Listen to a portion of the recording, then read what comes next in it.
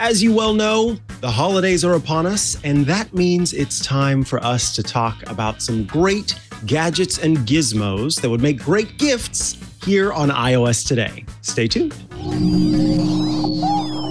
Podcasts you love. From people you trust.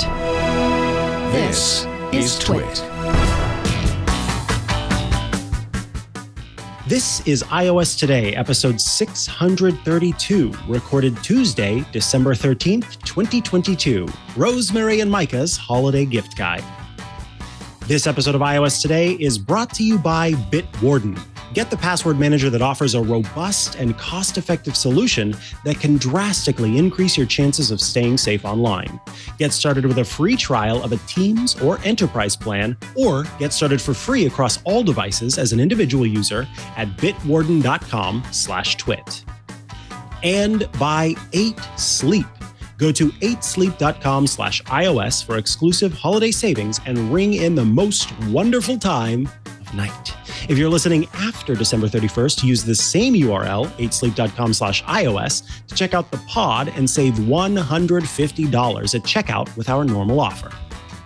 Welcome back to iOS Today, the show where we talk all things iOS, tvOS, HomePodOS, watchOS, iPadOS, and all of the OSs Apple has on offer. We talk about them, we talk about the devices connected to them, and we talk about accessories and gadgets you can get for them, apps you can download for them, and all of the stuff in between. That is what iOS Today is about. I am one of your hosts, Mikah Sargent.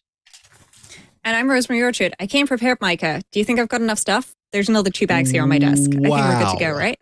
Yeah, you've got bags full of goodies like Santa himself. I am very impressed.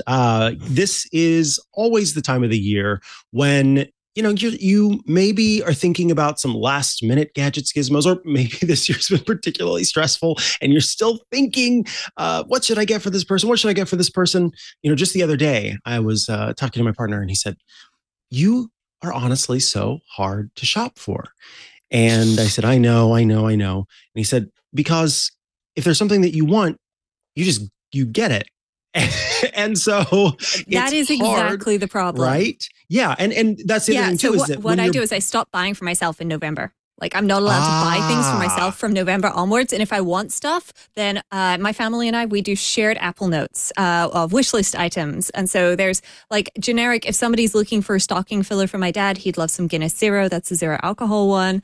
For me, there's various chocolates that I love on there and so on. And then, of course, anything in particular that we are looking for this holiday season so that, it may not be a complete surprise, but, there's still plenty of ideas there for folks.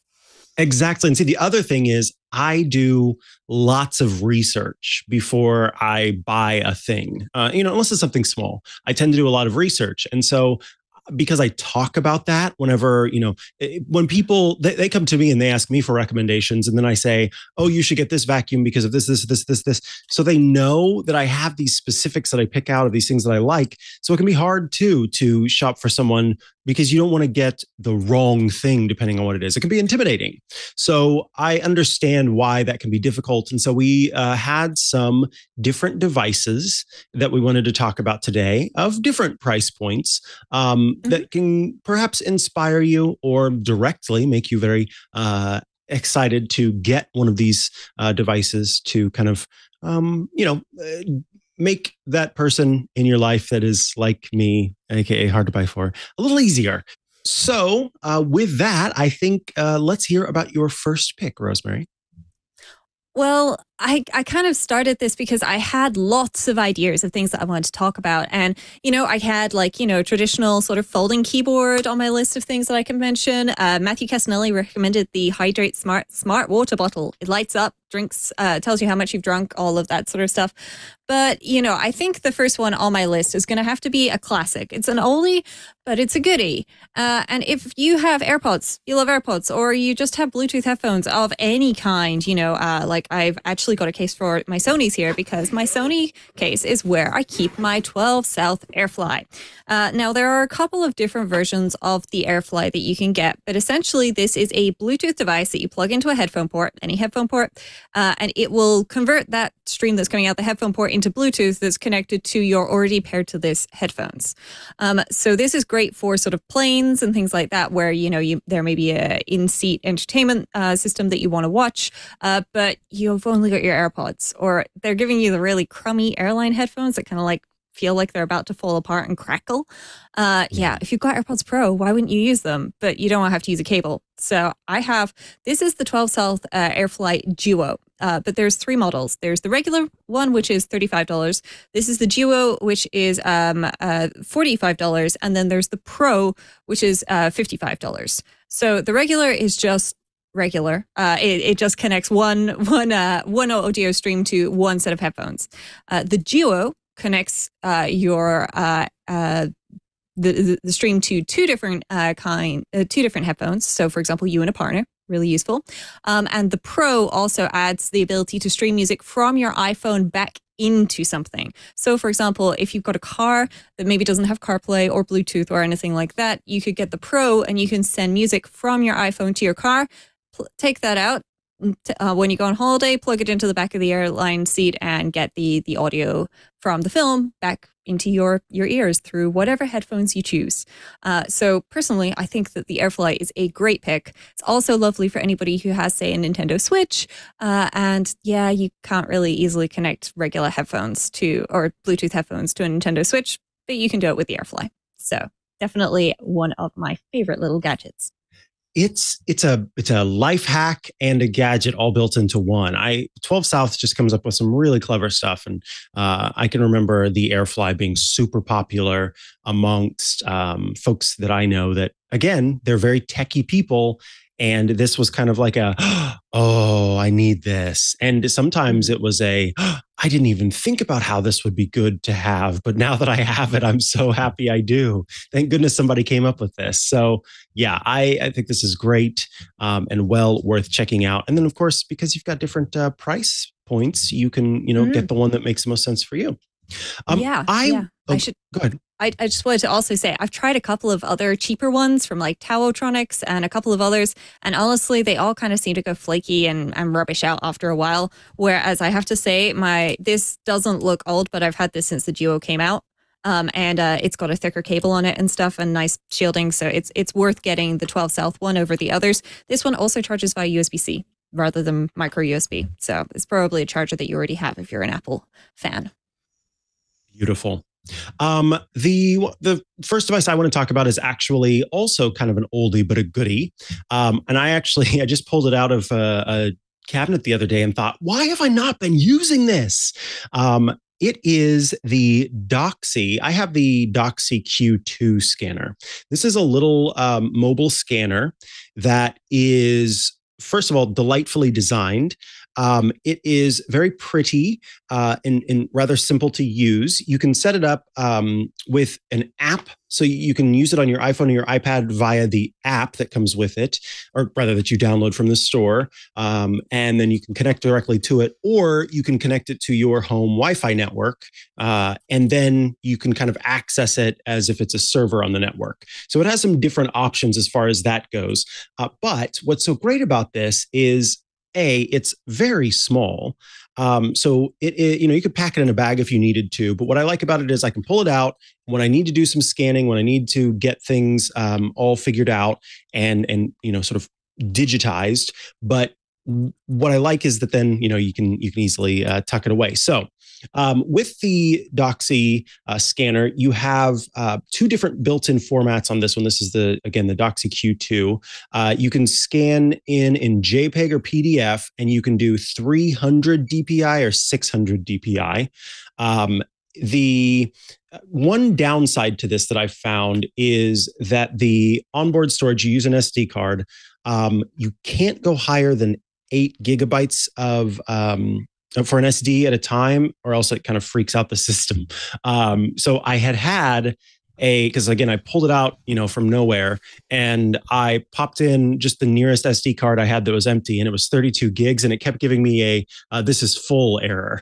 And then I remembered that a long time ago, I went through the support system, and they told me, oh yeah, we can't support a card that's larger than 8 gigs, but trust me, that's plenty, particularly if you're using the app or if you plug it into your computer and you're basically offloading after you get the images. Now, here's what's neat about this. On the back, there's a selection, or there's a slot called direct feed. And this is meant for receipts and other tiny things, which basically lets you just feed right into here small documents. So you can easily feed, a business card, an index card, something like that, if you were scanning in recipes, for example. So I'm going to turn this on and show you. You use there's a little lip that sticks up on the side that you use kind of as your marking point here. And I just slide this in, and then it activates, and then it scans in. Now I put it in a little crooked. It does fine with that, but obviously I would try to do a better job. Great way to quickly get receipts into the system. And then outside of that, I think Doxie has one of the most clever document feeding sort of drawers or shelves. So this folds out, and then you pull up the middle, and look at that. Oh, that's just so satisfying. It's a fidget toy built in practically. So then that goes out, and then you use these little lips on either side, and they switch between letter size all the way down to, I believe it's A6. And so then you can feed that in there. 6x4. There you go. So I think this thing is fantastic. It's got a rechargeable battery in it, so you just plug it in. It is USB, micro USB, which is sort of old school, but I really think the Doxie is fantastic. And for the geek in your life who has maybe talked about going paperless in the past, or even for a family member who may have lots of photos or recipes from their parents or whatever, whomever it happens to be, I think that the Doxie could be a good get. And Doxie has recently released something called the Doxie Pro, which is its most expensive model that has more capability than the current kind of slate. But I have found even with the smaller Doxie Q that has been enough to be able to do what I need. Yeah, that's what the Doxie Pro has, two-sided scanning. So if you want to quickly kind of scan both sides of a page, you're able to do that with the Doxie 2. So check that out as a potential option for a great gift. All right, moving along now. Let's hear about your next pick, Rosemary. All right, actually, let's do your next 2 picks. Yeah, I was going to say the next 2 picks kind of come together because I feel like around the holidays is where we use our devices way more and you run out of battery. And this sucks. So I have a couple of solutions. In fact, I have lots of solutions, and I've given my parents some MagSafe battery packs from Anker, but this one is my favorite Anker MagSafe battery pack. Now, I should note, this is a PopSocket Anker battery. Okay. Bonus pro tip for folks, by the way, if you're using this somewhere like an airplane, print out a little sticker with like your email address on it. So if you accidentally leave it somewhere, it falls off, it falls out of your bag or something, then people can get in touch with you and give it back. So this originally, the black one comes with a black PopSocket on, but because it is a removable PopSocket, I'm not going to be able to do this now because I'm trying to do this on air. You can actually swap the PopSocket. There we go. I managed to take that one off. And if you wanted to, then bonus, you can even maybe pop in something that is a little bit more seasonally appropriate. If, you celebrate Christmas, there are Merry Christmas PopSockets, whatever it is you like. I've got this lovely sort of Galaxy Nebula one. So this one, it's quite small physically as well as capacity-wise, but it does indeed, if I take the MagSafe PopSocket off the back of my iPhone, just pop on there and bam, start charging my phone, or it would if my phone wasn't already plugged in. It recharges via USB-C at the bottom, and it's got 4 little indicator lights to tell you 5 indicator lights to tell you that it's charging, fully charged, or what capacity it's at. Speaking of capacity, I'm just double checking because I have forgotten. This one is a 5,000 milliamp hour one. So this is marginally larger than the MagSafe battery pack physically, but it's cheaper. Charges via USB-C and also has like 3 times the capacity, which is pretty good. But if you need to charge something that's more than just your iPhone, then I have to say, I'm going to recommend, and this is the chonk, this Anker battery pack. So I'm calling it the chonk because for those of you not watching the video stream, this thing is huge. I'm holding it in my hand. It is the size of like a beer can perhaps, but it's square. It has on the top, it has 2 USB-C ports and a USB-A port. And when I press the button on the side, it will actually use a little built-in display to tell me what it's at, what percentage it's at. And you can see it's at 100% because I'm going on a trip later this week and this is coming with me. As you plug devices into this to charge them, it will show you on that screen how much power they are drawing. So if you plug, for example, your MacBook in, which you could do if you've got a MacBook or another laptop, then you can actually see how much power it's drawing. I forget what the limit of the output is, but this battery pack has... I can't even remember now. It's got a huge amount of capacity inside of it, and it's great. I am really loving this. Anker do a couple of others in the 737 range, including ones that plug straight into the wall. I didn't get that because I travel and having a plug that's for one country, especially the UK, which is huge, stuck to it seemed not great. But this one is $150 at full price, and this was $70 at full price. I'm saying at full price because Anker products regularly go on sale on Amazon. If you have never used a great website called camelcamelcamel.com to keep track of prices of goods on Amazon, now is the time to start because you still have a bit of time left before the holidays. If you are doing some Christmas gift giving, or maybe you're doing some gift giving later in the year, then keep an eye out and get these on sale. I think I got this one for £40, this black Anker MagSafe battery pack. It also comes in white and white with blue on the back as other options.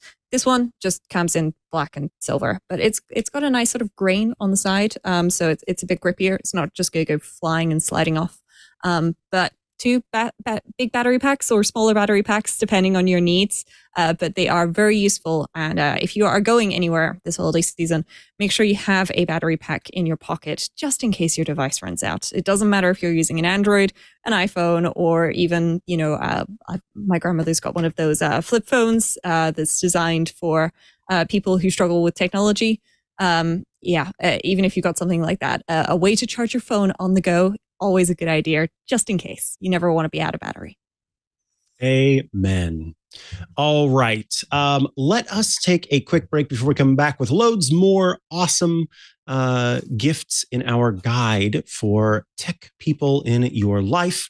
I want to take a second to talk about Bitwarden. We're bringing you this episode of iOS Today. If you are visiting family for the holidays, might I encourage you to encourage them to get a password manager, perhaps even Bitwarden. Bitwarden is the only open source cross-platform password manager that can be used at home, at work, or on the go, and is trusted by millions. With Bitwarden, you can securely store credentials across personal and business worlds. Bitwarden recently rolled out passwordless login for the Web Vault, so now you can authenticate into the Bitwarden Web Vault using your Bitwarden mobile app instead of entering your master password.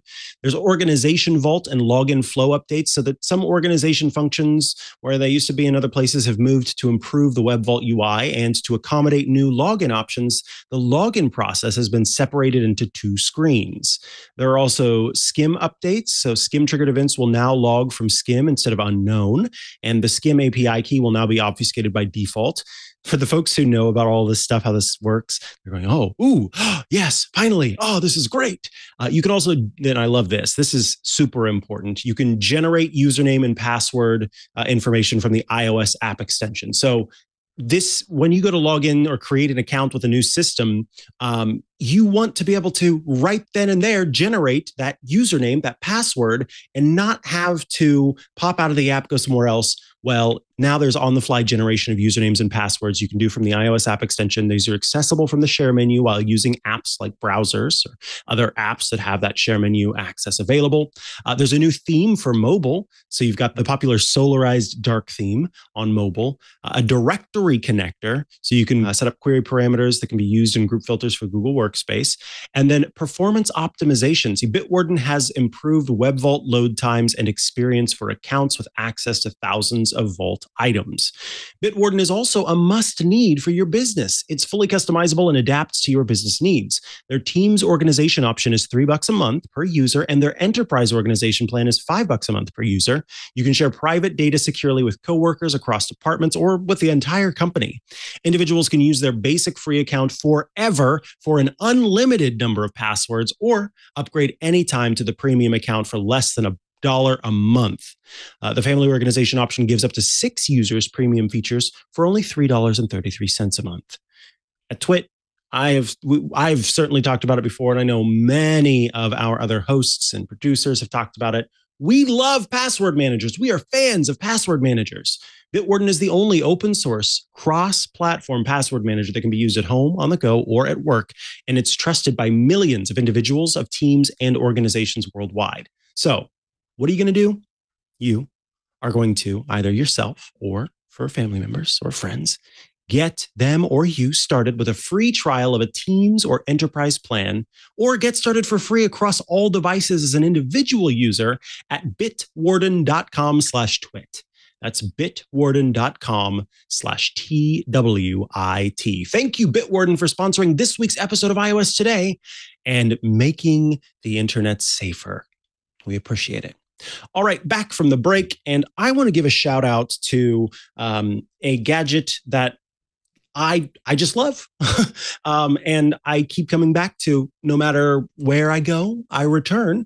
I talked before about how I had the first generation AirPods Pro, and the AirPods Pro over the AirPods. The benefit there is that you get mostly, there are a few other things, but the big thing is that you get active noise cancellation.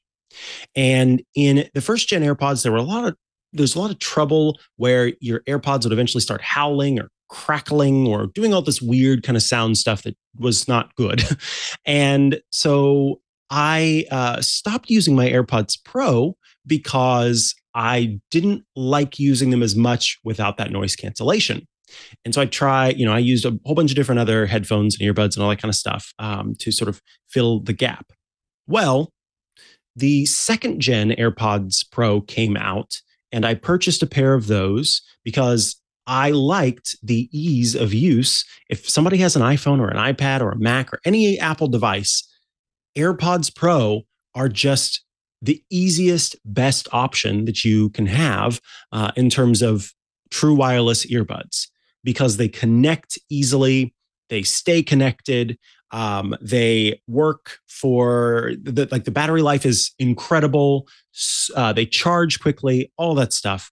So I was very excited to have AirPods Pro again, and knock on wood, I am hopeful that they remain steadfast and true in terms of the noise cancellation. So these are the AirPods Pro 2.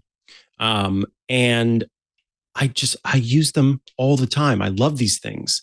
They work great. They sound good.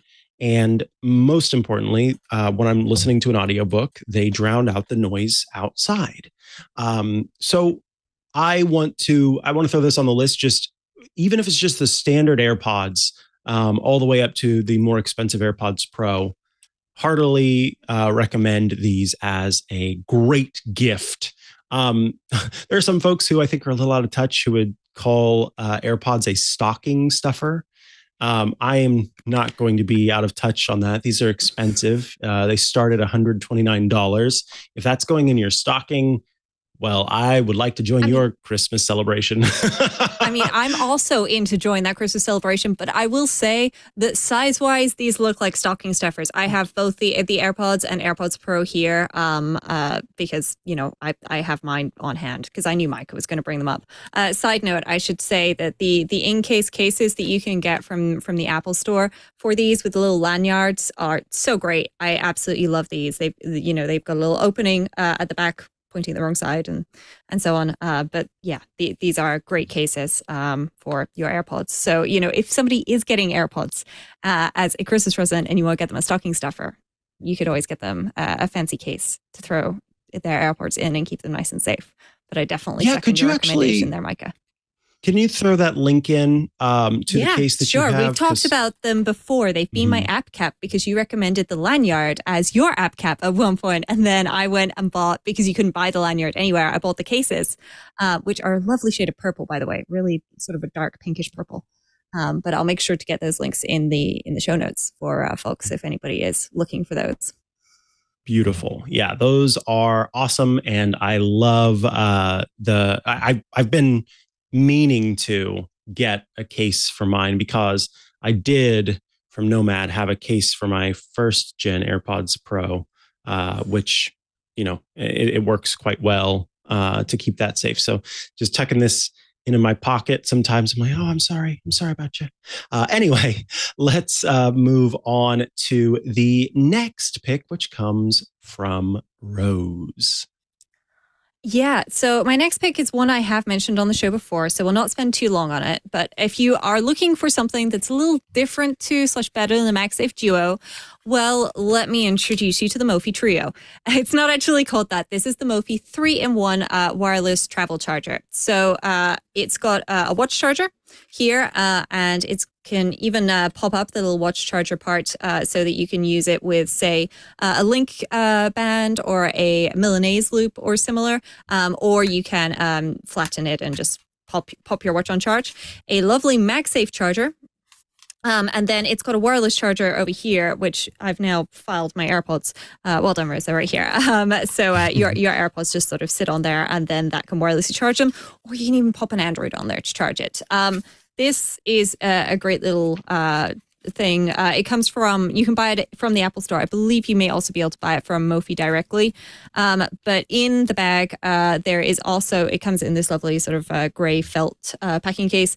It comes with a 20-watt USB-C plug or brick. And in the UK, the top prong actually folds down. So anybody who's seen our plugs or trodden on them, you'll know how big and bulky they are. It actually pops down. And it comes with a 1 meter USB-C to USB-C cable. You can use a longer USB-C to USB-C cable with this if you want, like a 3 meter one that I picked up off Amazon. Yes, in purple. And you can actually use a different plug with that too if you want. But this is honestly like my favorite charger for traveling places because you can just unroll it on your bedside cabinet and charge all of the devices from one brick. So yeah, that's the Mophie 3-in-1 charger. Beautiful. The next item I want to talk about, this is, I will admit, rather pricey. But it is, you know, it has the potential for someone who's into the smart home to be very, very pumped. It is a relatively new device.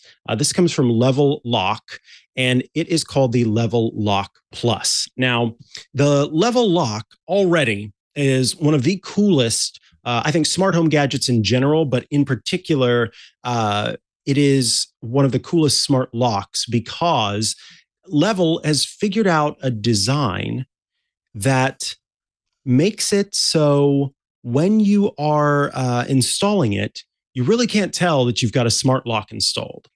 The classic smart lock tends to have some sort of motor on the outside of it, typically on the, so when you've got a lock, it tends to be a deadbolt lock. So you kind of grab the little handle and you turn it, and then that internally forces the deadbolt into the door jamb.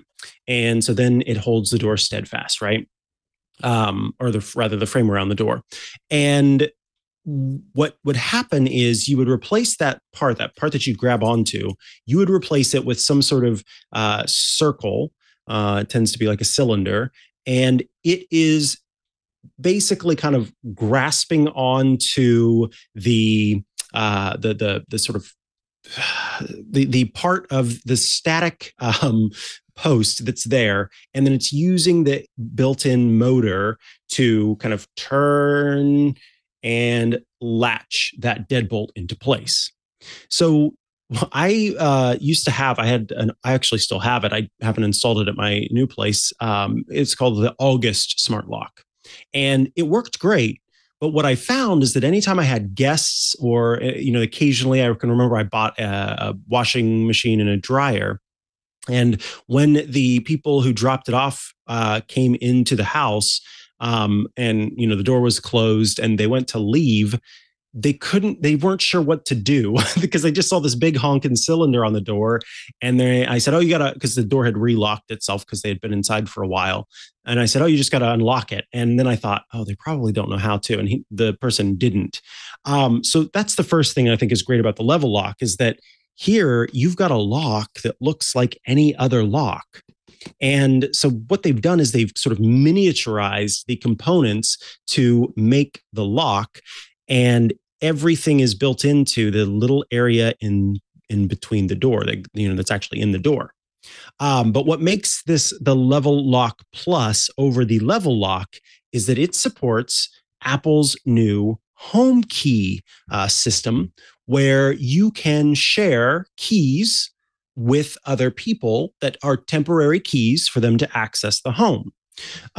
So in this case, I could, if I knew somebody was coming to stay with me, share the home key with them. And then in their wallet app, they will have this. They can just take their phone and move it up against the lock. The door will then unlock, and they are able to get inside. And what I didn't know that this was also an option, but Level Lock, actually, when you get the package, they send you 2 cards that work as well. So these serve as keys as well. I could place this up against the door and get inside.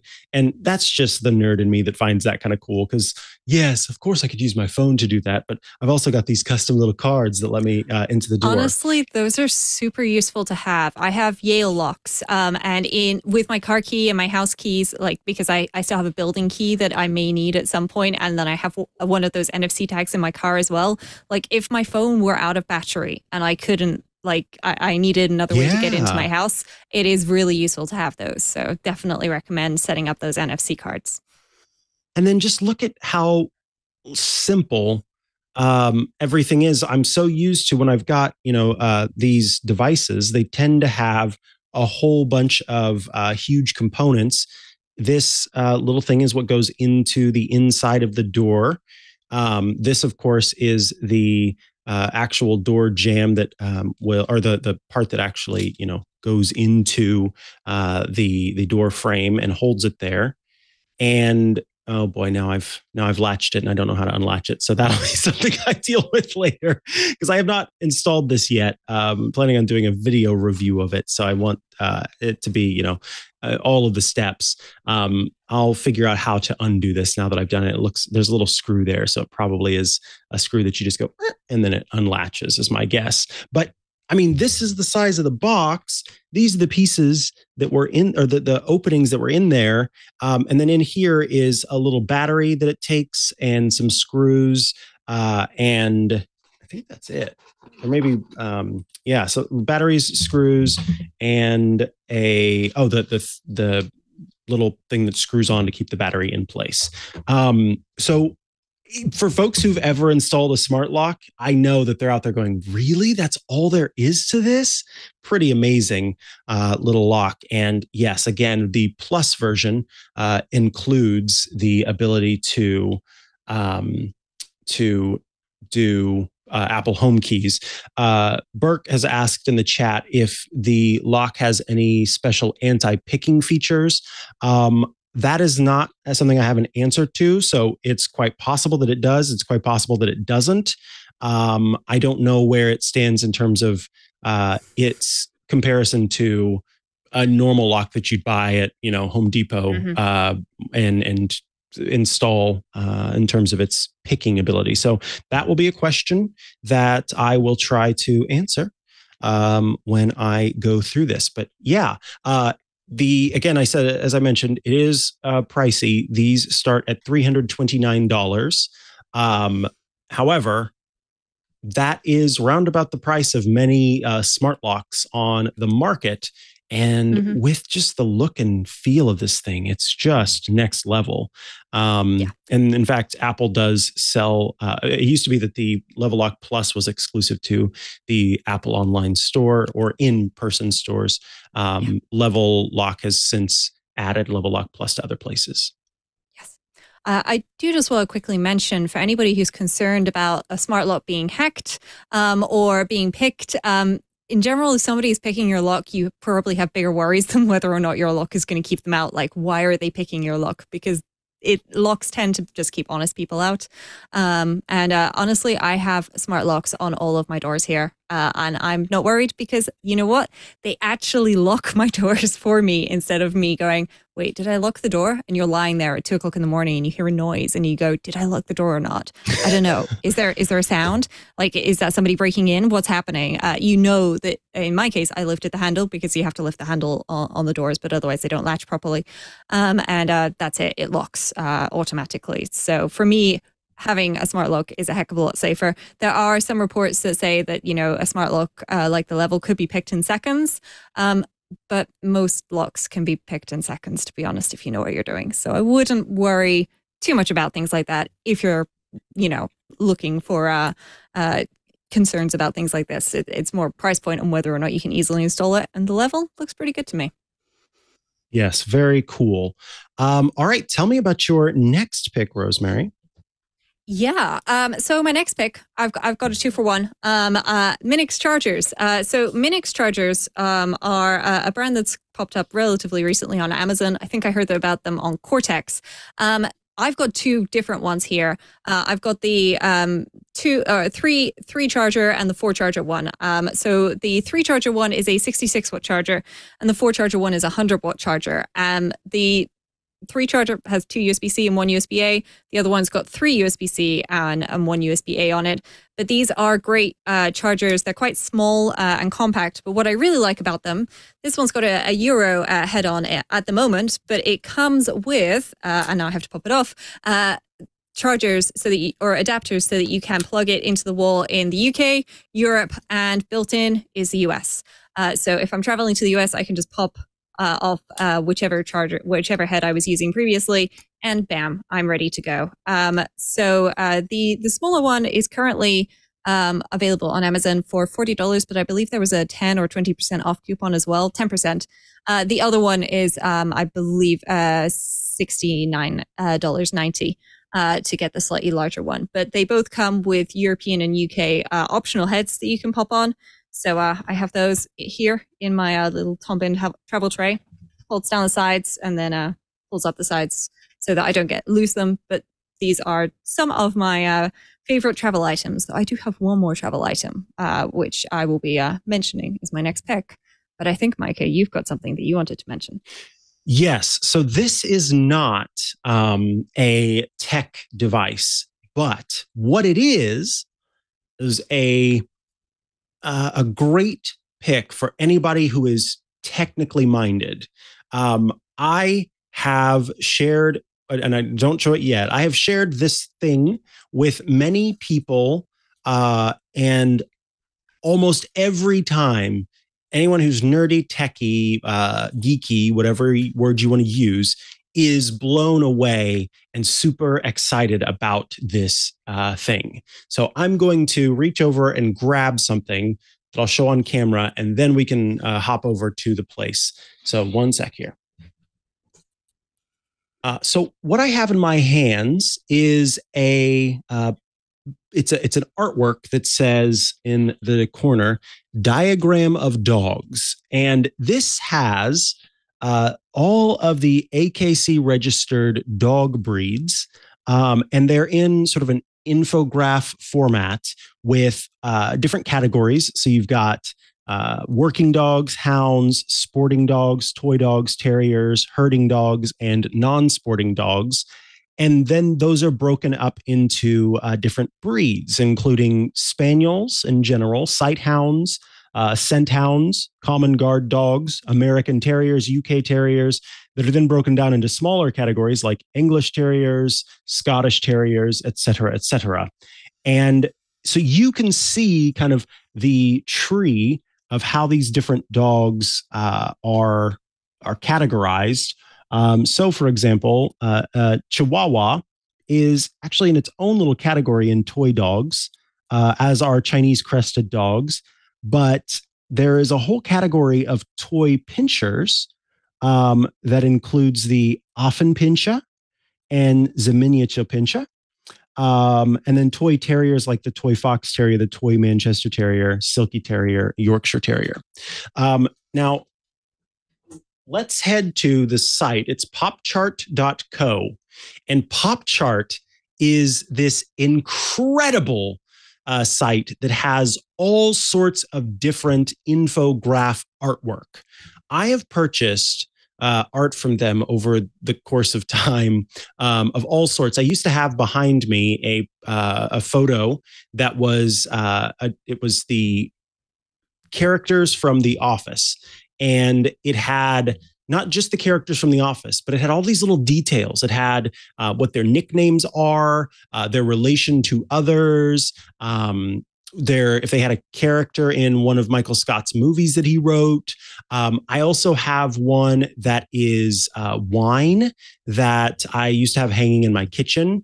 This is back whenever I lived in Missouri, where I had a 3-bedroom, like large home versus now where in California, I don't have that much space. So it's not currently hanging, but it's got different wine varietals, as well as, the makeup of those. I've got currently hanging in the kitchen is the Compendious Coffee Chart. And this has all sorts of information about coffee and different brewing methods, all that kind of thing. But the site just has,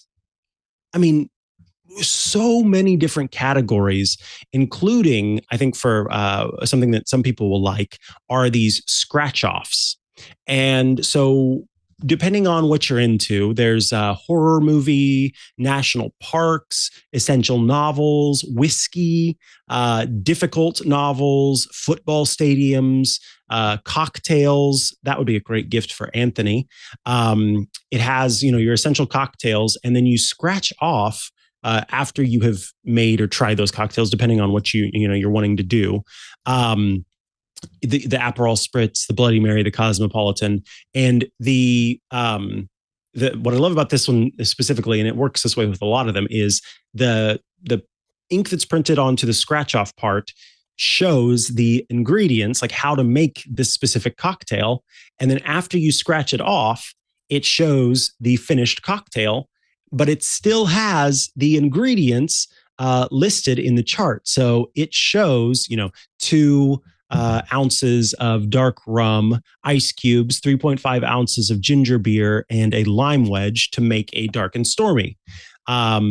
Just brilliantly designed, thoroughly researched, and beautifully printed options. And the last thing I'll say is you can also get them printed on, you can get them print as a print that gets shipped kind of in a tube, but they also have some options like mounting it on a panel or getting it inside of a black frame.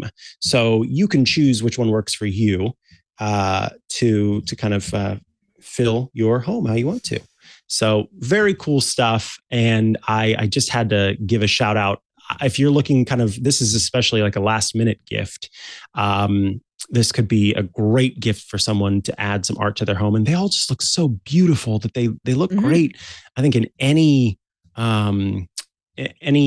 decor, but really great for like an office or something.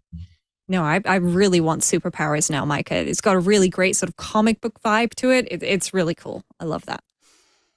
All right, let us take another quick break before we come back and round out our holiday gift guide. I want to tell you about the next sponsor. And hey, this is potentially another great gift for that techie person in your life, or just that person who's talking about how they don't get great sleep and wish that they were getting better sleep. They can do so with 8 Sleep, who are, of course, bringing you this episode of iOS Today. This holiday season, you out there can give the never-ending gift of deeper sleep to yourself or to someone else. Consistent good sleep is so important because it can help reduce the likelihood of serious health issues. It can decrease the risk of heart disease. It can lower blood pressure. It can even reduce the risk of Alzheimer's.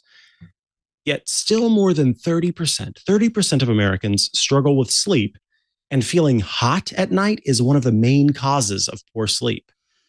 And it's in fact the main cause for me, for sure, at night is feeling is feeling way too hot. I would wake up in the middle of the night, sweaty, have to get up and cool down. In some cases, towel off, which is just horrifying thinking about it now.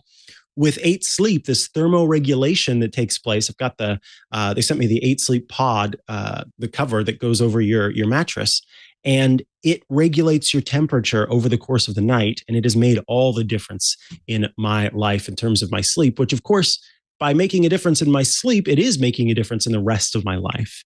I'm falling asleep in record time, faster than I ever have before, and it's all thanks to the 8 Sleep pod. I remember looking a few times at the data. I don't do that a whole lot these days because it can kind of add to the anxiety of getting good sleep. But when I did look at the data kind of after I first got it, I thought, no way, it only took me that long to fall asleep. It just thinking about how long it used to take me. And then, of course, waking up in the middle of the night is just such a different thing. The 8 Sleep pod is a tech layer that fits onto your mattress like a fitted sheet. The pod dynamically cools and heats each side of the bed to maintain the optimal sleeping temperature for what your body needs. With the pod, you can start sleeping as cool as 55 degrees Fahrenheit or as hot as 110 degrees Fahrenheit. And the result is that clinical data shows 8 Sleep users experience up to 34% more deep sleep. With more deep sleep, what does that mean? Well, it means that you can be confident that your mind, your body are moving through the restorative sleep stages. These are the stages of sleep that are so important for physical recovery, for hormone regulation, and for mental clarity. This isn't a holiday miracle, even though it might sound like one.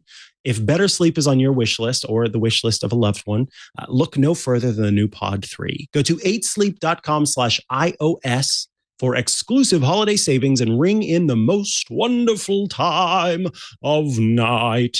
8 Sleep currently ships within the USA, Canada, the UK, select countries in the EU, and Australia. That's 8sleep.com/iOS. If you're listening after December 31st, use the same URL, 8sleep.com/iOS, to check out the pod cover and save $150 at checkout with the normal offer. Thank you so much, 8 Sleep, for sponsoring this week's episode of iOS Today. Now back to the show. Well, I have another charger.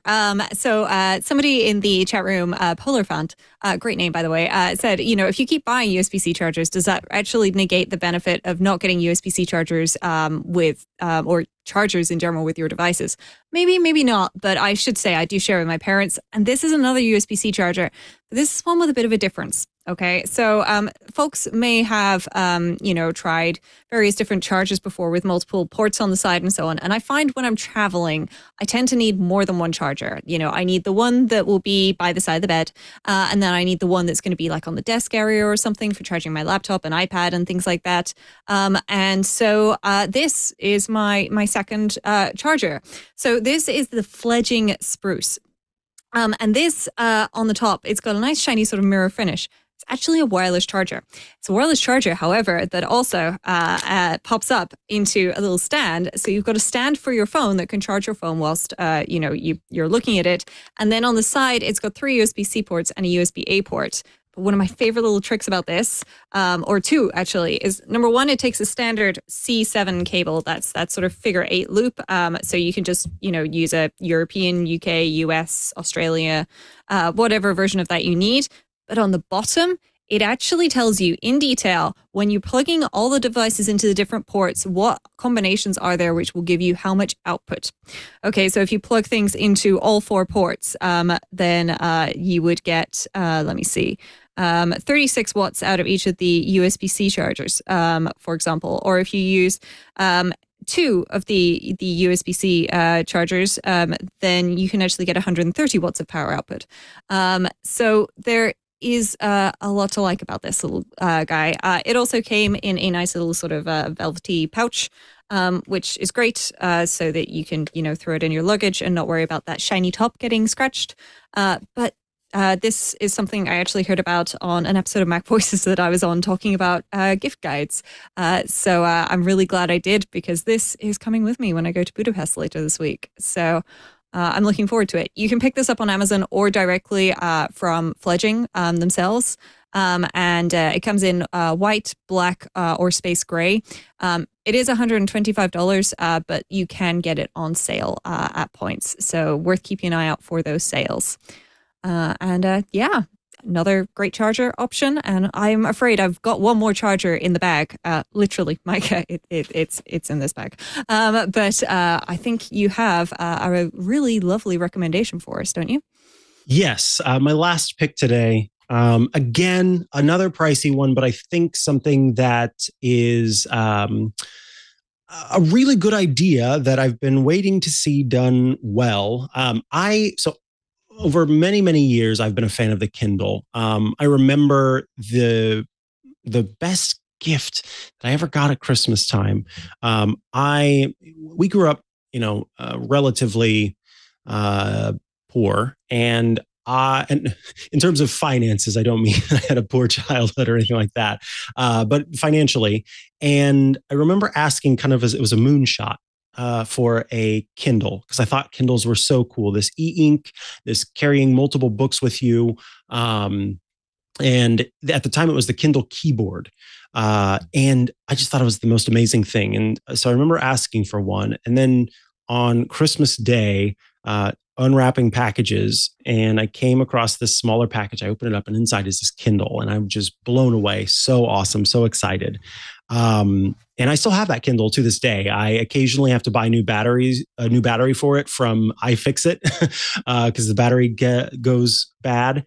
And then I bought, between then and now, I bought a Kindle that was a little bit more modern, and it's whenever they used to have like the magnesium back on them. And that one was good, but it didn't just have the magic that original one did for me. And just recently, Amazon announced the Kindle Scribe, which is a Kindle, still e-ink, but with the ability to write with the device. And I happen to have one here. So this is the Kindle Scribe. It comes with a loop for the pen, and you are able to use the Kindle to actually write. So I could pop this open and tap on this notebook. And here I've got grid paper that I could then write on. And so this is great if you're wanting to, for example, take notes and have it feel more like a classic notebook. But it's also great for being able to mark up PDFs, or in the case of books that you might have, if you're wanting to take notes with them or on them. And I've used some of the other options in the past. Leo Laporte let me borrow his Remarkable, which is a pretty popular e-ink display that you can write on rather. And I found myself not using it as much as I had wanted to. And I think the big thing was the fact that so many of the books that I've purchased are in the Kindle store. And so being able to have those Kindle books in the same place as, the note taking that I'm doing, all of that together, I think is what really makes that click.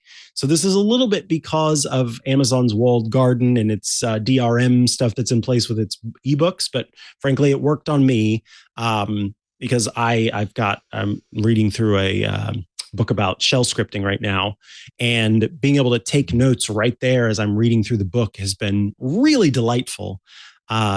These start at $340, so really pricey. But understanding that price point, it is, it's an e-ink display, and it is going to be on the pricier side because, let me see, I'm trying to see the Remarkable 2. So the Remarkable 2, do you have to have a Foley? It's saying, let's see. The Remarkable 2 is about $400. Let me configure my own Remarkable. So let me do it at the cheapest price, where you of course you need the pen, which they call the marker. So I will do the least expensive pen, and then I will do the no folio, so no cover on it. And then I will add that to the cart. Yes, so that is $378 before tax, versus the $349, I think I said, for the Kindle Scribe. So a little less expensive than the other kind of well-known display on the market. And so, if you're in the market for something like this, it is still sort of new technology in terms of market interest in it and also capabilities. But what I've found with it is that it is incredibly responsive. That's been the biggest kind of shocker for me, is I'm used to an e-ink display taking a while to kind of refresh. But this, I really feel like I can just right away, and it follows along with what I'm doing. And I also like that it appears to maybe even better than, I know this is weird to say, but better than the iPad, match my handwriting when it's doing its sort of predictive algorithm to figure out where my pen is going to go next. I find the iPad can tend to sort of correct and smooth out lettering or writing in a way that this does not. And I like that because it feels more like I am in control and I'm writing with it. So yeah, it's a really cool device, still kind of experimental, but if you've got the money and you are looking for kind of a really, really neat gift for someone who takes a lot of notes, or wants to, or who's a huge fan of the Kindle, and you kind of be going, is this something worth checking out? I think it's definitely worth it. It's a really, really cool device. All right, Rose, why don't you round us out on our holiday gift guide here? So my last one, it's a charger, but it's a charger for at home, maybe for your bedside cabinet, because this is the MoKo. This is the 5-in-1 magnetic charger, but there's also a 4-in-1 and 3-in-1 and a various number of other ones that they do. And this one works quite nicely. It's got a 15-watt magnetic charger here. So your iPhone, she says, popping the PopSocket off the back of it, just sort of... and it sits there.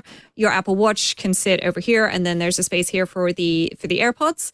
And at the back, there's a USB-A port. So if you've got, say, a Kindle and you want to have a cable hanging around, plug that in, you can do that. But what's really great is the fact that the back of this is white.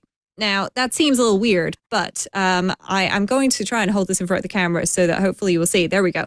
So this is actually a light. So there's a little button on the front here, which has got a little light on it. And you can actually, tap it and increase the amount of brightness that you're getting out of it, and then turn it all the way back off. So this is great to have like by the side of your bed. Maybe you've got some guests coming over this holiday season. You know that they've gone all Apple this year or something. And just in case they forget a charger, or you want to give them something super cool on the bedside table and then steal it and stick it in your office, then you can pick up one of these guys.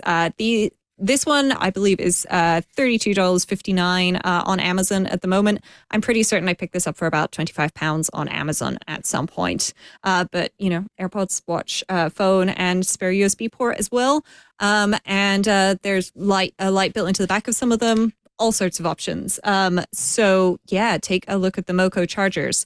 And also, if maybe you've gifted somebody an AirTag or a couple of AirTags, pack of AirTags, maybe you lost holiday season, might be a nice idea to get them some CR2032 batteries without a bitterant coating as a stocking stuffer for this year, because their AirTag batteries are probably about to start running low. And this way you can have saved the day when they inevitably ask, hey, wait. So it says that the battery in my AirTag is like running low. Like, what do I do? How do I fix this? You can run in and save the day. Help them get the present out their stocking, open it, and replace those AirTag batteries so that none of their stuff gets lost. Beautiful. All right, folks. I hope you have been inspired, or you got an idea for a last-minute gift. If there was something that you were still going, what is it that I want to get this person? The techie people in your life that you might struggle with. Well, hopefully some of these options will work for you. And of course, let us know what gifts have made your list this year. What things had you excited to give to others, or maybe that are on the list for yourself that you've said, hey, I'd really like it if you got me this. We'd love to hear that. All right, moving along to the news. The first bit of news that I wanted to talk about is that soon all new iPhones will have to be USB-C. Tell us more about that, because although you are not part of the EU, I assume this will affect you still, Rosemary, correct? Yeah, I'm pretty certain it's going to affect me because over here we tend to share the same sort of radio frequencies and so on with Europe. Having been part of the European Union for so long, old habits die hard, and changing things is difficult. And the EU has officially said that starting December 2024, I believe it is, all new iPhones and indeed devices will have to be sold with USB-C. Devices is the important one, so it means that things like Kindles will also have to be USB-C. Most of those have already started moving over, but there's a lot of micro USB gadgets out there on Amazon that you can pick up. So basically, next year possibly will be the last year that the iPhone is Lightning, at the very least in Europe.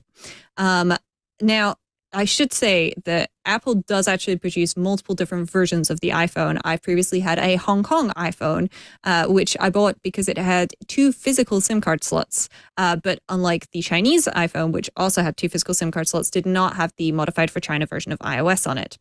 The version that they produce for the US is slightly different due to the carrier waves and so on involved over there. So it's possible, I guess, that it may be that you get USB-C in Europe and you get Lightning everywhere else.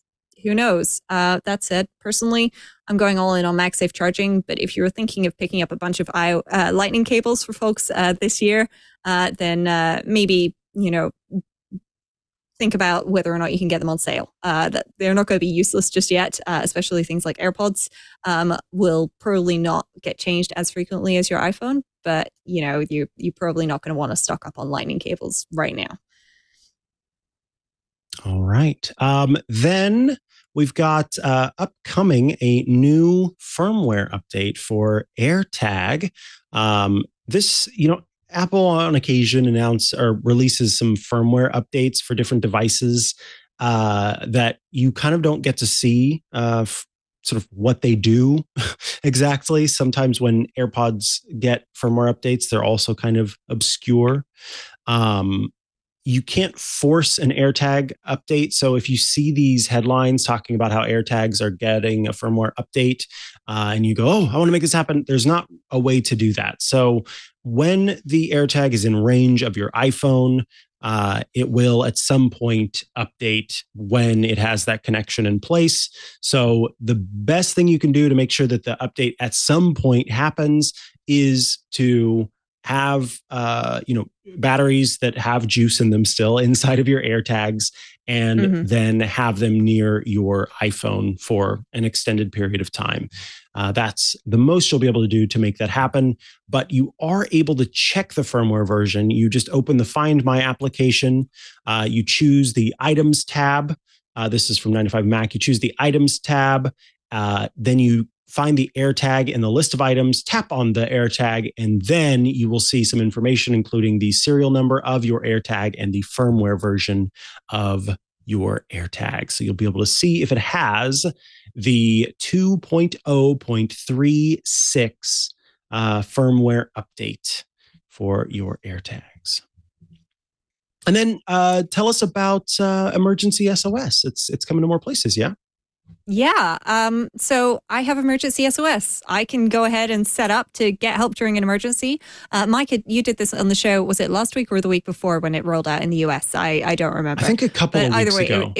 Yeah, it was very recently. So I'm not going to go through setting that up now. But if you are in the UK, France, Germany, and Ireland, then you can go ahead and set up emergency SOS on an iPhone 14 model, 14, 14 Pro, 14 large.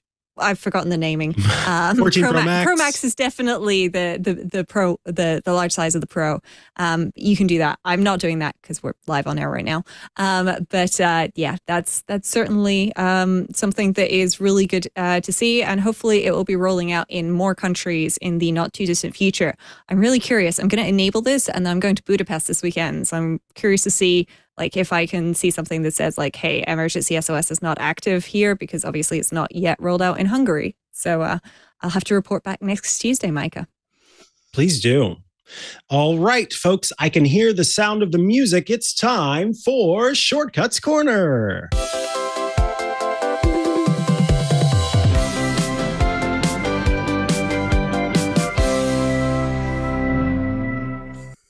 This is Shortcuts Corner. This is the part of the show where you write in with shortcuts requests, and Rosemary Orchard, the shortcuts expert, provides a response. We've got a great big Shortcuts Corner from Kevin. So let us work through this. All right. Hi again, Rosemary and Mikah. Hello, Kevin. You two have the best show on the Twit network, and that's an incredibly high bar. Also, Dan Morin and Matthew Casanelli are fantastic guests too. Thank you for all your efforts. That's so sweet. Firstly, the pet tax. We don't have pets, so hopefully our mermaids, Jessica and Linnea, or snowmen might work instead. We had some very unseasonable snow yesterday in Cheltenham, UK. And you'll have to tell me if I'm pronouncing that correctly, Rosemary. You are. And the girls, thank you. Yes. And the girls loved having an early white Christmas without needing to get back to Wisconsin for it. Now, to protect the, we'll not show the mermaids, but we will show these snow people that they made. Look at that. So they made these delightful, they're actually taller than Jessica and Linnea. That's so cute. Yeah. I'm not very far away from Cheltenham, and we had quite a bit of snow here too. And my upstairs neighbor made a snow bear. So cute. And also the mermaid picture, they had absolutely adorable tails, purple tails, and so on. But yeah, privacy of children, we're not going to show that one on air, just in case. Don't want to get anybody in trouble. Can you show the snowman, the one on the left, Kevin? Can we zoom in on that? Because it looks, I can't tell if it's like a bouffant on its head or what's going on there, but I think there might be a hat. Amazing. I think that could be some sort of snow hat? top hat. I love that. See, it's like half snow top hat, or it could be Elvis. I'm thinking of like, yes, exactly. A lot of hairspray went into the making of that hair. It's so good. Oh, I love it. All right, here we go. So thank you for paying the tax, Kevin. Now, Rosemary will be able to answer your question. Second, thanks for reading my MoneyWiz review and all the help you've given me in listening to all your tips. So I think this has been many an episode ago, but Kevin had written in about an app, right, or a service that Kevin was using called MoneyWiz. Do you have more about that? I don't remember the episode exactly, but Kevin's written in a couple of times, and it's always great to hear from you, Kevin. So thanks, and thank you for sending us your review of MoneyWiz. I know I've given the app a try, and I'm pretty certain it was thanks to your review. Awesome. All right, finally, my question, and here we go. Buckle in. I'm very much struggling to get my home automation for our bathroom to work as intended. Our bathroom has 4 Hue GU10 light bulbs, a Hue motion sensor. Wow, 4 lights in the bath.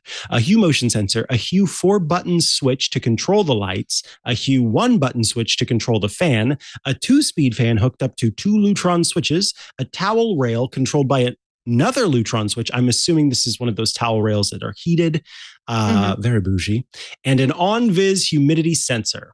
Now, here is what Kevin would like to have happen. 1, when someone walks into the bathroom, Hue will turn on the lights in the Hue app. This currently works, and set the fan to slow unless it's already on high. This currently works. 2, when motion stops in the bathroom for 10 minutes, Hue will turn off the lights. This currently works. And as long as humidity is less than 50%, the fan will turn off. This is currently not working. 3, when someone presses the fan, this is the single Hue button, the fan should switch to high speed And the light in the notch, this is a little alcove in the shower, will change colors, indicating it's in high speed. It also has assigned colors for low speed, various registered humidity levels, and is off when the fan is off. I'm waiting on setting this up until I can get the humidity and motion functionality to work. 4. As humidity levels move up or down, the color of the notch light should change to indicate it rising or lowering by indicating which humidity band, this is according to an assigned color, the room is in, and the high-speed fan should be switched on until it lowers to normal room humidity, a little less than 50% most of the time for this room. This all was mostly working for a while, but I've regressed a bit on it. And 5, I'd like the towel rail to be turned on whenever the humidity level goes high enough to start the high-speed fan and stay on for 1 hour after the humidity is lowered back down. Turning on works, but I'm not sure how to turn it off an hour after the humidity lowers. Since this is lower priority than getting the humidity and motion to work, I can live with what I have now of turning off when the humidity lowers. So we're going to pause for the first kind of response to this. Rosemary, good luck.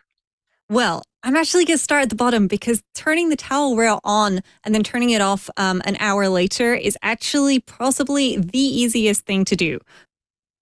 I'm going to start with that just because I have a feeling that there's going to be a lot of people out there who want something to like turn on for like an hour or 10 minutes and so on, especially around the holidays. You know, there's lots of things like that, especially if it's a bit chilly, maybe where you are, you've got a little heater that you want to turn on, but only have it turn on for 10 minutes.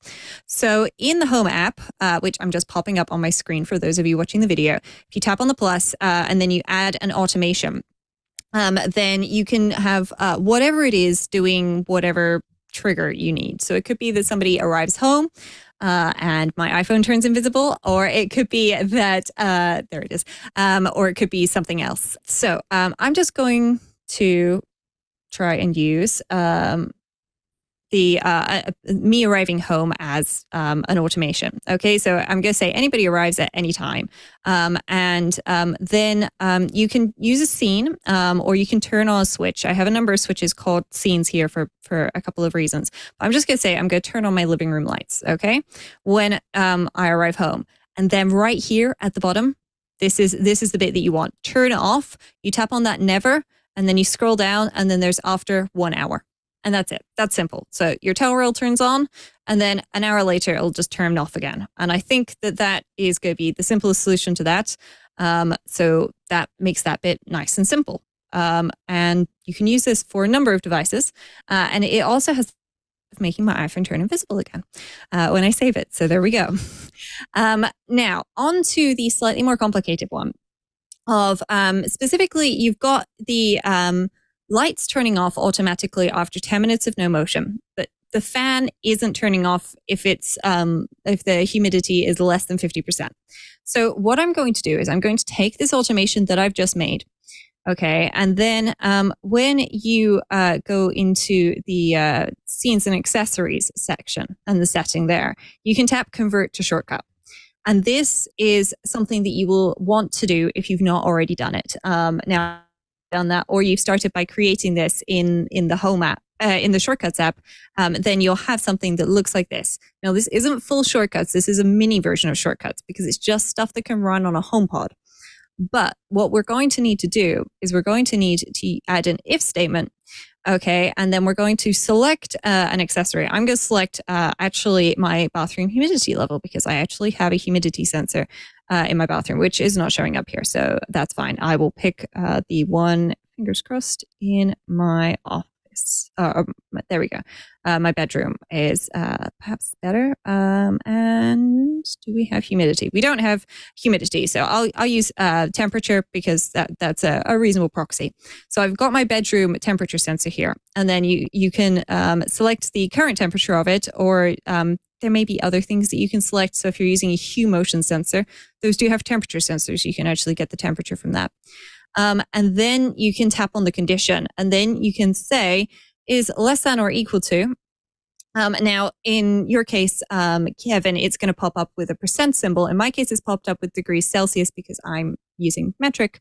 And so you can pick something. So I'm going to say if it's less than 21 degrees, which is nice and toasty indoors, I just remove this otherwise. And then what we need to do is we need to look, and there is an action in the Home app where you can use the control, and it'll have the name of your home in there. And then you can just say, okay, in that case, I want to, and I am going to say close the curtains. And I will just set that to that. And then this will turn off your lights as it was previously doing. That's that first action. We haven't done anything to that. That'll do exactly what it did before. And then if the fan is less than 50%, if the humidity is less than 50%, it will turn off the fan, assuming that you've set the fan up there. And then when you tap the next, it will just show you that you've got a shortcut and the icon of the first thing or things you're controlling. Now in this case, because I had the turn off there, I'm actually going to change that to never, because you probably don't want to undo the turning off of the lights and the turning off of the fan when things get changed. So with that done, I think we have covered most of this. The tricky bit is going to be the lights and the light color in the alcove. Now, I should mention, if you want to do really nerdy automation, Home Assistant is a great solution for this because it can do all sorts of great nerdy things. But instead, I'm just going to start in the Shortcuts app and I'll tap Create a Home Automation. You can see I've got a choice of 2 homes there. Even though I have 3, that's fine. And then we're going to use the sensor detect something as our trigger. There we go. I have humidity in my living room. So I'm going to use the humidity as the example.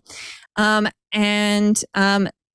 you're going to actually probably want to create multiple different options here because this is something that's actually quite tricky to do, at least in HomeKit, because as the humidity goes up, you'll also need to create a mirror automation for your humidity going back down. Okay, so I am going to say when the humidity rises above 80%.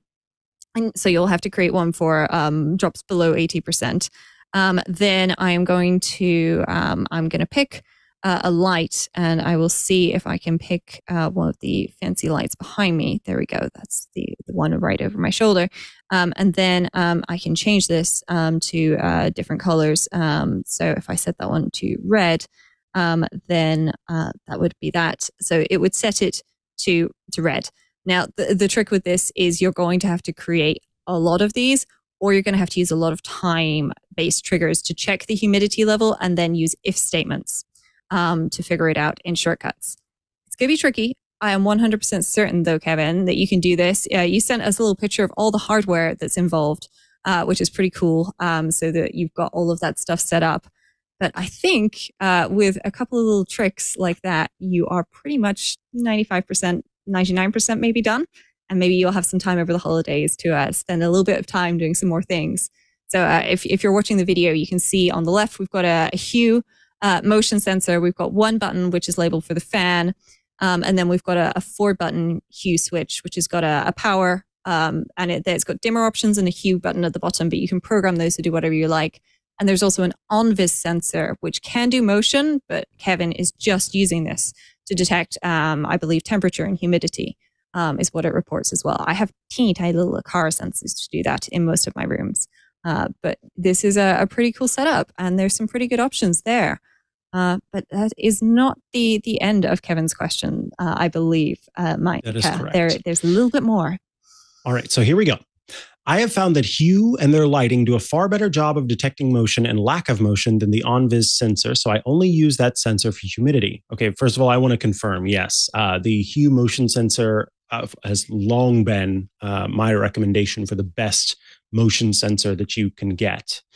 The Hue app also does a better job at motion than Apple's Home app. So on the Apple Home, than Apple's Home app. I watch for turning on and off of one of the bathroom. Oh, I see. So let me try this again. The Hue app also does a better job at motion than Apple's Home app. So on the Apple Home side, I watch for the turning on and off of one of the bathroom lights instead of looking for motion or no motion in my scripts. I keep getting close to having all this interaction work, but I'm missing something. And at the moment, the fan turns off when I run the hey, you know who, fan off shortcut, but not from within my maybe overly complex scripts. I haven't found a way to step through my code or much in the line of debugging, so I feel I'm working a bit blind in finding my faulty code. I moved the notch light out of the bathroom so that it is controlled separately from the rest of the bathroom lights. I also, oh wait, let me stop there. Yeah, separately from the rest of the bathroom lights. Yeah, that's something I really recommend. I have lights in my wardrobe. They are smart lights. And I have little sensors on the door. So when any of the doors open, the lights in all the wardrobes come on. And if I say, you know, hey, Apple lady, hey, HomePod lady, turn off the bedroom lights, I don't necessarily want the lights in my wardrobe to turn off because they're just controlled by the doors. So it's definitely worth moving those. Also, similarly, if I turn off the lights in my office, I don't want my little Christmas tree, which is there. There it is, to turn off, or my snowflakes. Those need to stay on. So yeah, well worth looking at making fake rooms for some of these things, and that's definitely worth looking at. Using a light for a proxy as well, great trick. Definitely recommend that for folks. You know, if the light turns on reliably, you can either use the thing that turns the light on to run the next one, or the light turning on as your trigger. Figuring out what's going wrong, I'm afraid, is just going to be a case of probably convert your automation into a shortcut and use get contents of URL to ping something. For example, I would personally use pushcut automation server because you can copy the URL for a notification. And so you can just pop that into the get contents of URL to send you a notification that this thing happened or that thing happened. But this is just unfortunately the downside of HomeKit automations. Home Assistant is a lot easier for things like this. It actually has traces, which is one of the reasons why I've moved most of my stuff into Home Assistant. I still have control through HomeKit, but I've ended up going a little nerdier there than perhaps everybody else wants to, but it works for me. Then we've got, I also use the controller app and subscribe to the lifetime plan. Thank you, Rosemary, for that tip. It is a fantastic app, but I can't say I'm proficient in it. I would also love to understand how to use it to take backups of my configuration so I don't lose everything in a future outage.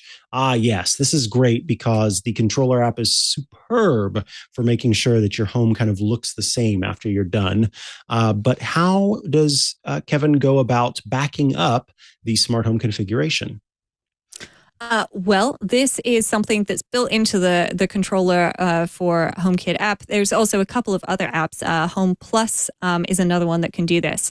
But so here I'm in the controller app. If you tap on the home, then you can see various settings. And if you've got multiple homes, you can switch between them.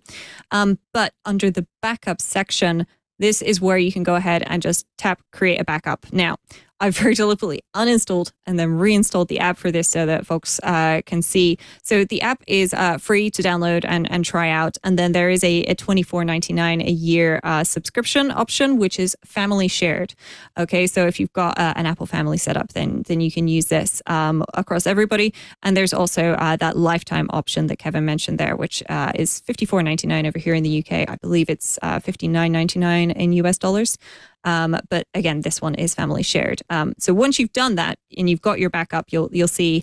I actually do use this more often than it looks like here. But when you've got a backup, you can actually restore it, and then you can assign accessories if things have changed. So, for example, if I swap my overhead light bulb here, which I did, I swapped from just a white one to a white ambience one. That changed the device in HomeKit, and I needed to restore it so that everything worked the same way. So I was able to link that up in controller for HomeKit and just say, okay, that light bulb is now this light bulb. And then everything just magically worked and kept going, which is perfect. Awesome.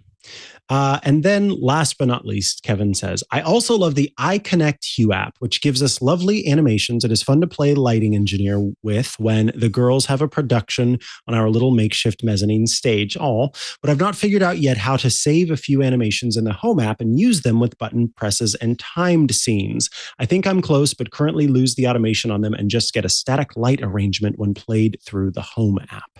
So iConnect Hue apparently has some fun animations.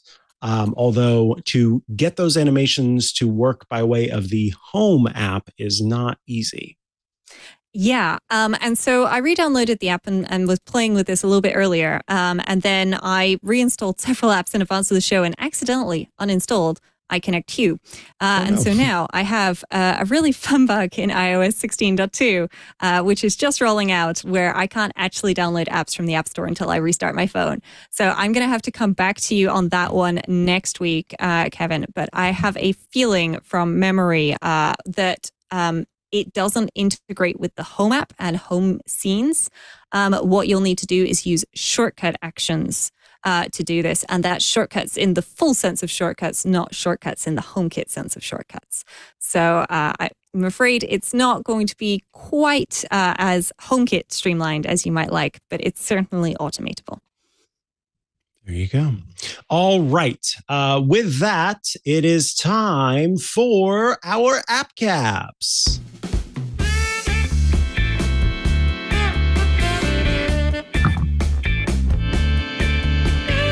This is the part of the show where we place caps atop our heads to honor our app or gadget picks of the week. These are the apps and gadgets we are using now that we want to share with all of you because we think they're great, and just to show how committed we are to the greatness of these apps and gadgets, we put things on our heads. This week I am wearing a classic Santa hat, the large white brim of the cap with the red pointed thing that sticks over the top. And then, of course, the little white snowball at the end of it. And my app pick of the week is one that I've actually meant to talk about before, but had completely spaced on. It is a fantastic app for folks, especially now, who are starting to get cards for the holidays. It's sort of this this thing that you have in your heart where you get these beautiful, wonderful, amazing cards, but everybody only has so much space. And when you only have so much space, you ask yourself, do I keep these cards? Do I throw away these cards? Do I begrudgingly place them in places where I know I don't have room, but I feel like I need them? And then the magic of having these cards that I originally had now makes me sad or upset because I don't have space for them, and yet I keep keeping them. You know, not speaking from any personal experience. So there's an app that has come along to try and simplify this for us and make it a little bit easier. And it's called Hello There. Hello There is available for free to download. It does have some in-app purchases. There's a 99 cents a month, $7.99 a year, or $20 one-time purchase that lets you create multiple folders within the app and do a few other things. But the point of this app is to collect and organize the cards that you get. So I have my Hello There app open, and you can see I've got an occasion for anniversary. I'm going to add an occasion for thank yous. So I will tap there and I will type in thank you as the category. And then you have the option to add a featured image. So I'm going to search online for the word thank you and see what pops up. So look, there's a thank you card, in fact. I will download that image and make that the featured image, and then I can choose a theme. Now, I don't have the Pro version, I guess, unlocked on this. I thought I did, but in any case, I can choose one of the colors that's available. So I'll choose this orange. I will tap done, and now I've got this folder. When I tap into thank you, now it's time to add a card. So it says tap the plus at the top of your screen to start adding thank you cards. So I'll tap plus, and I will add a description. And in this case, I will dictate this out. A thank you card from my sister in response to a baby shower gift, period. So there, now that's the description. From the someone, you can add a new sender. So I will enter a name. And I'm just going to put her first name for now. Actually, I'll do her first name and a period for her last name. And then if I wanted to, I could add a photo there. I won't for now, but I will choose Shaylee. And then the date upon which it was sent, which I do not recall when that was, but we'll say October. It was definitely in October. We'll just go with October 10th for now. And then you add your photos. Now, there, of course, are different kinds of cards. So you may have a sort of landscape or portrait card. This is a more landscape card. And then you add the images. So you have some options here. You could pull out that thing I showed you earlier, which was the Doxie, and you could scan it in. Or you can just take a photo with the camera. So I'm going to give access to the camera, and I will quickly take a photo of the front of the card, like so. Then I'll use that photo. So then I've got it there. I could also choose from the library if I wanted to. So you see here, this is where the Pro comes into place. You can do 4 images per card if you get the Pro version, whereas with the current version, you just get 1. So let me go ahead and subscribe right quick. So there's the front of the card. Now I want to add a photo of the inside of the card and take a photo of that. And then I can take a photo of the back of the card. Of course, if you wanted to, you could do all 4 pieces of the card, but I'm just doing the 3 so that it's got all of those. Although it's not letting me. I wonder what's going on there. I'm going to tap done. So let's see. Aha, I got my first card. Yay. So let me tap back into that. And then let's see if I can edit it. Okay, so there's there are the first 2 photos. There we go. Now I'll add the 3rd photo, which is just the back of the card. And again, I personally, when I'm using this for real, will pop these into the scanner and have them show up that way. So that way I can see kind of more clearly. And this is kind of neat too. There's a little zoom effect. So it zooms in on kind of the card itself. And so there's the thank you card. Now, these, of course, can all be stored here. So you can see them. And if you look in the top left, there's a little stats section. So it uses the new charts feature that is built into iOS and iPadOS to kind of show you the cards that you've gotten over the past year or so. You can set up different favorites. So you can choose which ones you like the most, create new folders how you want. This is kind of neat too. This setting toggles live text for card images on supported devices. So that way you are able to you can actually search these cards for the text. So if there was a card that you got at one point and you go, what was that about? You can use that live text feature to do so. And then you can also allow the cards to be cropped after you take the photos, set up the senders that you have in here, of course, themes. So right now I've got the custom app or the default app icon, the wallpaper that's in the background of the page. And then if you have colors for the folders as well as some other sections, including language. If you want, I kind of like this, you can set up a secure with Touch ID option. So that way, you can keep that stuff kind of locked in. And then the ability to have the app notify you about other apps that the developer is creating or not, with some information, of course, about how this all works and which version of the app you're using. So that, friends, is Hello There. A really neat app for holding on to cards. And a shout out to the developer who made this, reached out to us many moons ago and said, hey, you might like this app. And I said, I absolutely do like this app. And then I completely forgot to talk about it. So last week we covered stuff that you sent in the mail. The developer reached out again to say, you might check out Hello There. And I went, oh my goodness, I remember you. So I had to pop it in because I wanted to talk about it then, and it is a really cool app.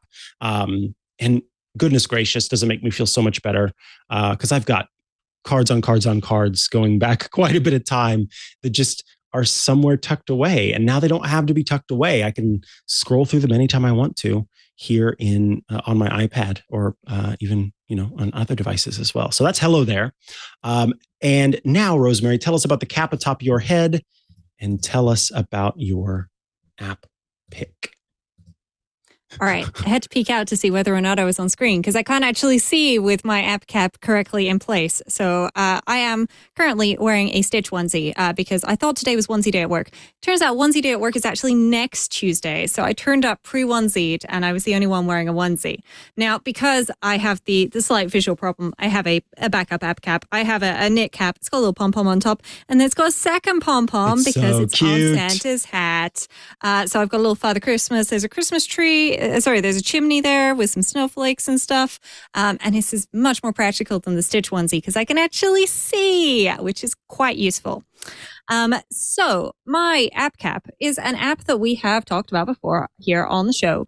And it is a great app for letting you apparently appear twice on your phone. There we go. Keep track of all of your different lists of things you want to watch, games you want to play, apps you want to check out, all of the good stuff, books you want to read, etc. So Sofa is a free app to download. It's great. We've talked about it before because it's got all the different lists where you can create things. So if I tap on the plus button, which I've got here on my iPhone, then you can see that you can create, different kinds of lists. And you can also add different kinds of items. So if I wanted to, for example, add a board game, then I could type in Happy Salmon, which I saw somebody get at Secret Santa last week that I organized at work. And so I can just add that. And now I can add this specifically to the pile, which is the unorganized inbox, essentially, of all of the things that you want to look at. I can log this to an activity, say that I've played this, for example. Or I can add this to apps to check out, books to read, games to play, movies and shows to watch, and iOS games, which are my personal lists that I've created. So I'm actually going to add this to games to play because I think that playing Happy Salmon sounds like a lot of fun. But the big reason why I want to talk about this is Sofa 3.4 is out.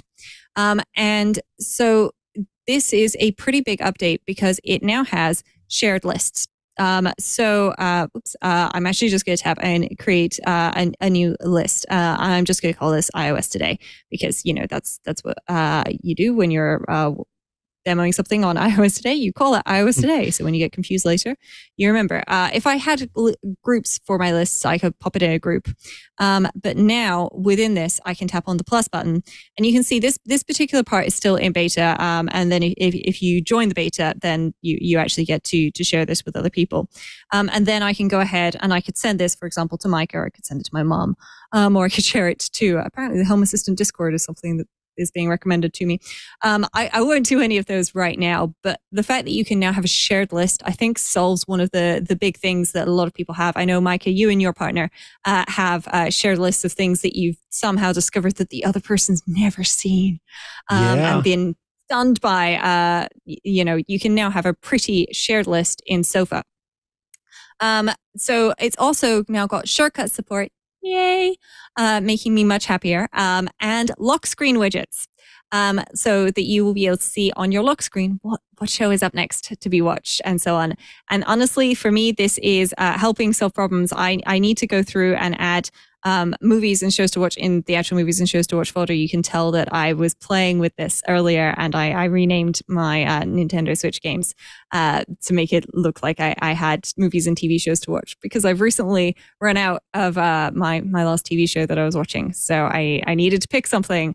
Good news is I have found something, but I feel like I probably ought to have a list, a platform agnostic list. So it's not just what's in Netflix in my watch later list, what's in Plex in my watch list, what's in Apple TV Plus, and then the Amazon Prime app. No, I should have one centralized list with all the stuff in. And then as a bonus, there is also now movie and TV show watch providers so that you can actually, find where you can watch something, which is great. Just Watch also exists, but the fact that it's built in now into this. So I've started watching Jack Ryan because that seemed like a fun thing to do. So there we go. I can add this to I'll put it in the movies and TV shows to watch. But now if I tap on this one, then you'll actually see that I can see where I can enjoy this. And this is tailored locally as well, integrated through Just Watch, which is just perfect. Cherry on top of the cake. So great job to the Sofa developer here. Feature that I really love. Sofa is $3.99 a year or $35.99 a year for a personal plan, or there is also family plan option, which you can then share with your family. There is also, I should note, a lifetime option that you can sign up for. So you can do that if you prefer. And I believe I would have to change my plan, unfortunately, to show you exactly what options there are. But I'm currently enjoying Sofa on the personal level, but I'm planning on getting my parents onto it this holiday season because I have a feeling that they are actually going to really enjoy it. Indeed. I imagine they will. Well, folks, that brings us to the end of this episode of iOS Today. If you have questions, feedback, Shortcuts Corner requests, all that jazz, you can send those to iostoday@twit.tv. If you'd like to tune in to watch the show live as we record it every Tuesday, well, you do that at 12 p.m. Eastern, 9 a.m. Pacific at twit.tv/live, which you can do across all sorts of streaming platforms. But the best way to get the show, we feel, is by subscribing or following, which you do by going to twit.tv/iOS. There, you will find a button that says subscribe to audio or subscribe to video, which will, of course, let you subscribe via audio or subscribe via video. If you would like to get all of our shows ad-free and also help support the Twit network and make all of the stuff we do happen, well, there is a way for you to do that. It's called Club Twit at twit.tv/clubtwit. Starting at $7 a month or $84 a year, you out there can join the club and you get so much for joining the club. First, you get every single show ad-free because instead of sponsors supporting the show, it is you supporting the show. So you get that trade-off. You also get access to the Twit Plus bonus feed that has extra content you won't find anywhere else, behind the scenes, before the show, after the show. Lots of great stuff there, as well as access to the members-only Discord server. That is a fun place to go to chat with your fellow Club Twit members and also those of us here at Twit. Super easy to use. And there are loads of different channels where you can talk about specific topics, and you'll see lots of people hopping in there, having conversations.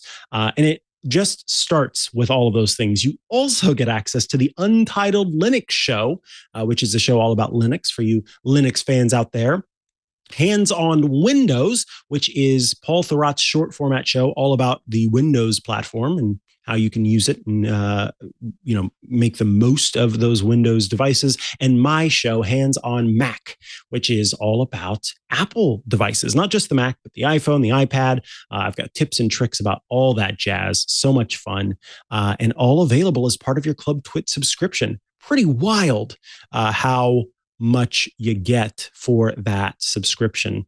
And of course, we thank you in return for your help in making these shows possible. If folks want to follow you online, Rosemary, and check out all the great work you do, where should they go to do so? Well, the best place to go is rosemaryorchard.com, which has links to all the places you can find me online, including Rosemary Orchard on micro.blog and Twitter, and Rosemary Orchard at snailedit.social. But you can also find me in our Club Twit Discord, where, I get to hang out with some really cool folks. And also, I am currently in the process of setting up a little iOS Today account on twit.social. So if you've got feedback for the show, not right as this show releases, but hopefully soon after, you'll be able to toot at us as well as tweet at us or email us to get us some feedback. And we're looking forward to that. Mikah, where can folks find you? You can find me online at Mikah Sargent on many a social media network, or you can head to chihuahua.coffee. That's CHIHUAHUA.coffee, where I've got links to the places I'm most active online. So a great place to click. You can catch me on Thursdays on Tech News Weekly with Jason Howell, on Saturdays for now with Leo Laporte for the Tech Guy Radio Show, though in the new year it will be Sundays. And, of course, on Thursdays in the afternoons, Hands on Mac, if you are a Club Twit subscriber. So please check out all of those shows as well. Thank you so much. I hope that you've been inspired and that you now have the gift and gadget that you need for your loved one who is all about tech. Thank you for tuning in, and we will catch you again next week for the last live show, I guess we'll say, of the year, because of after that will be our best ofs episode. So see you then, and talk soon. Bye-bye. Goodbye, everyone. Hey, what's going on, everybody? I am Ant Pruitt, and I am the host of Hands-On Photography here on Twit TV. I know you got yourself a fancy smartphone, you got yourself a fancy camera, but your pictures are still lacking. Can't quite figure out what the heck shutter speed means? Watch my show. I got you covered. Want to know more about just the ISO and exposure triangle in general? Yeah, I got you covered. Or if you got all of that down, you want to get into lighting, making things look better by changing the lights around you. I got you covered on that too. So check us out each and every Thursday here on the network. Go to twit.tv/hop and subscribe today.